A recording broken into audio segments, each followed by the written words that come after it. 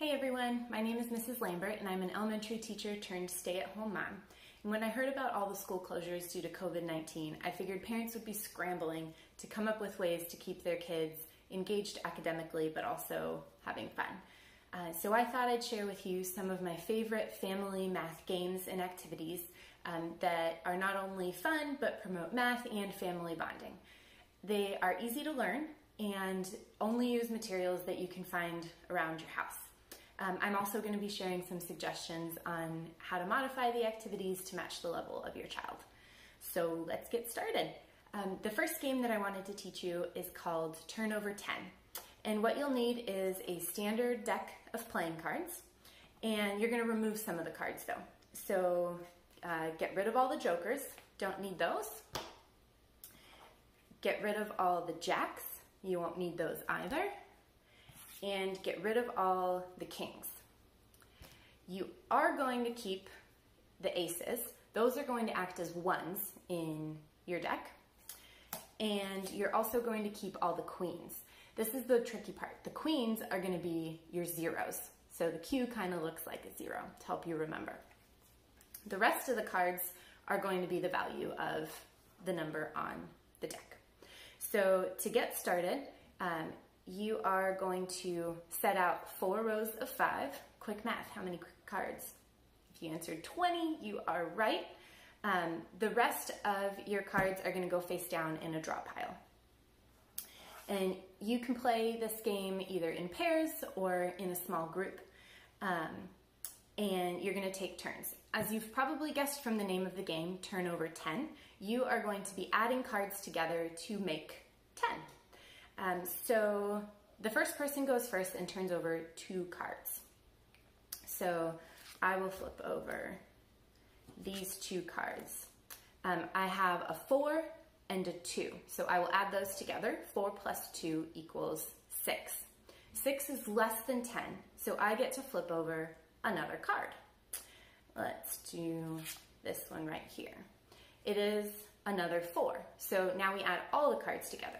So 4 plus 2 equals 6, plus 4 more equals 10. So now I get to keep those cards. So I'm going to pull these cards out, and I'm going to set them aside onto my keep pile. And I will use the draw pile to fill in all those empty spots now.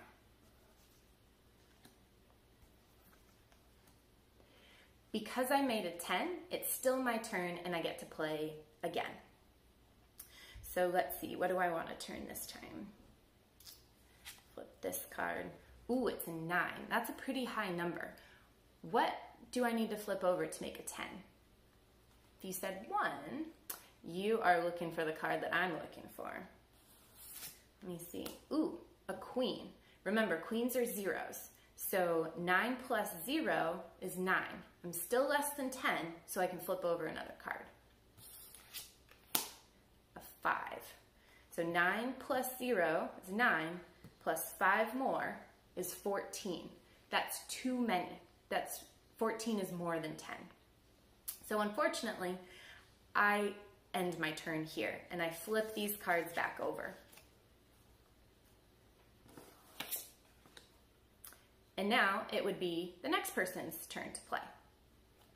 So let's see, now I'm the next player, and I'm going to flip over this card, an ace. Remember, in this game, an ace is a 1.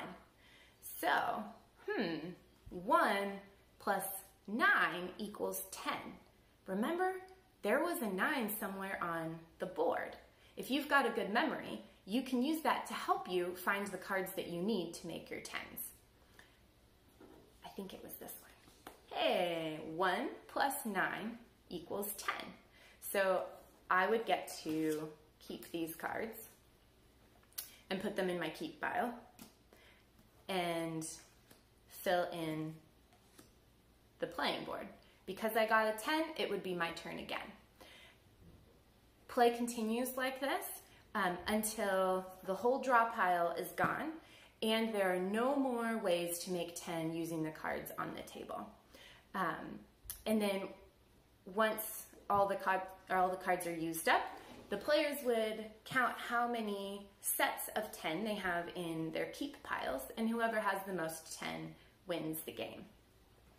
One way to take it a step further academically is to have your child write down all the math equations that they had using the cards they had. So for my example, I had 2 plus 4 plus 4 equals 10, and I could write that out. In this example, it'd be 1 plus 9 equals 10. That's the game. Pretty simple, pretty fun. I've got some ideas for making the game a little bit easier if you think it's difficult for your kids. The first thing is, if you think it's too hard for your child to keep track of a queen as a 0, just get rid of them in the deck. If you get rid of the queens, also be sure to get rid of the 10s because they're sort of matched together. Another way to make this game easier is, instead of continuously adding cards together to get 10, just look for pairs that equal 10. So a 1 and a 9 equals 10, 7 and 3 equals 10. This way, kids only keep track of 2 numbers. Finally, the easiest way to play this game is just like memory. So you're not going to need all the cards. Just pull out 2 of each of aces through 9s and set all the cards on the table in front of you. That way you're not drawing more cards or replacing anything on the board. The board stays the same throughout the game. And then you can either look for pairs of cards that make 10 to practice making those 10s with your child, or if that's still too difficult, just look for pairs of cards that match. So if they find a 3 and a 3, they would match together, or a 5 and a 5, they would match together. So it's very versatile on making the game easier.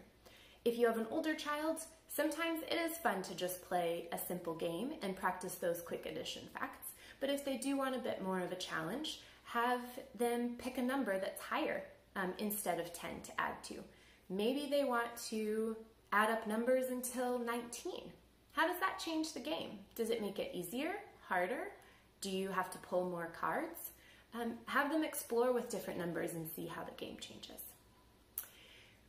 So thank you for watching. If you've got any questions, please post them in the comments. If you like games like this and want me to make more videos, please let me know as well. I hope you have fun playing games with your kid and reviewing math while you are stuck inside. Hopefully everyone is staying happy and healthy. See you next time.